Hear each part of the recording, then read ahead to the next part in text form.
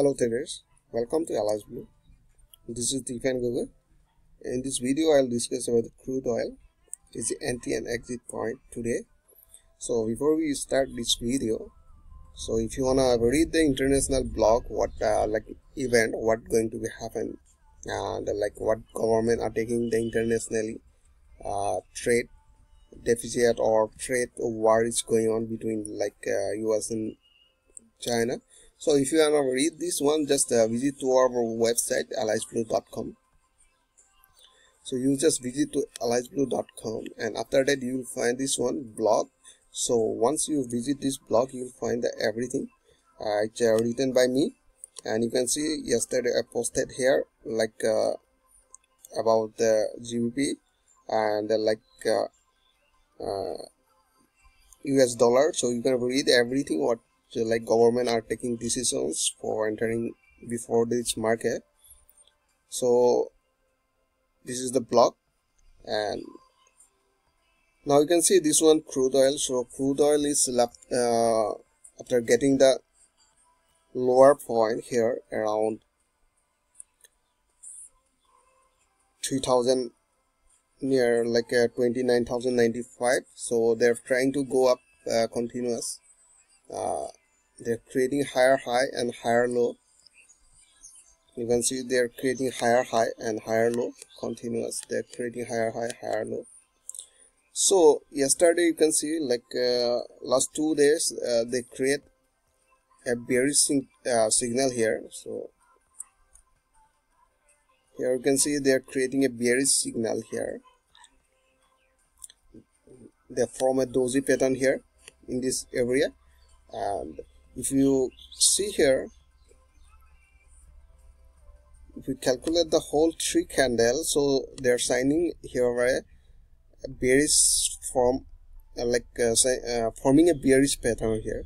So if you think the market will come lower, so at what level they might come, right?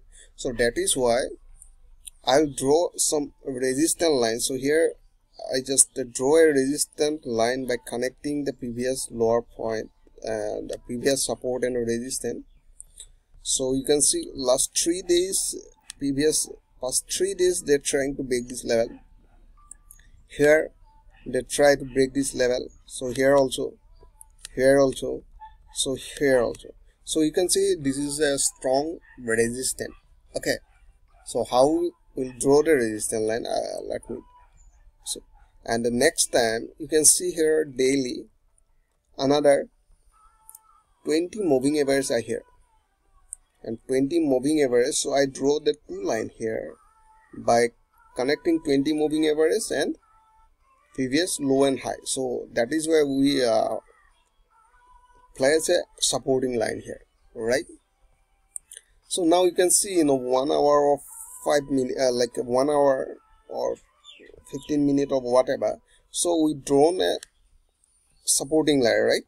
The 15 minute in 1 hour share, you can see the price is creating higher high and higher low. That means strong uptrend, right?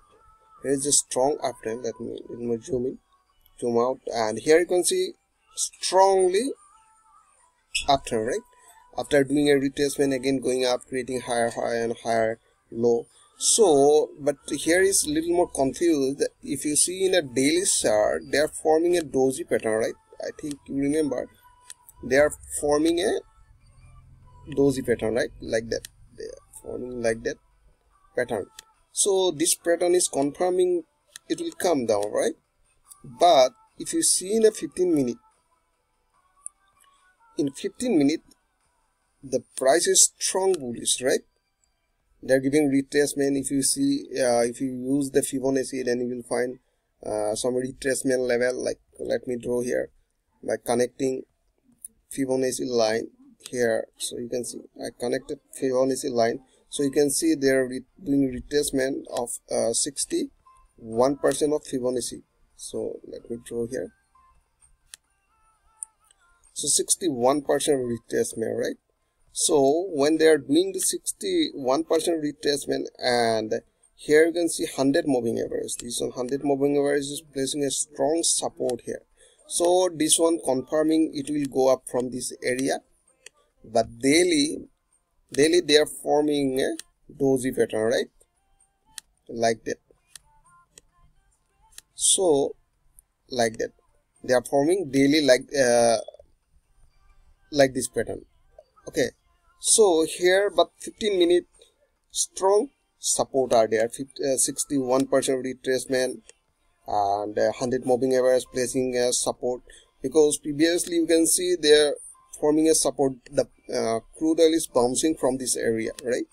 Previously bouncing from this area, and here is high probability to bounce from this area, right?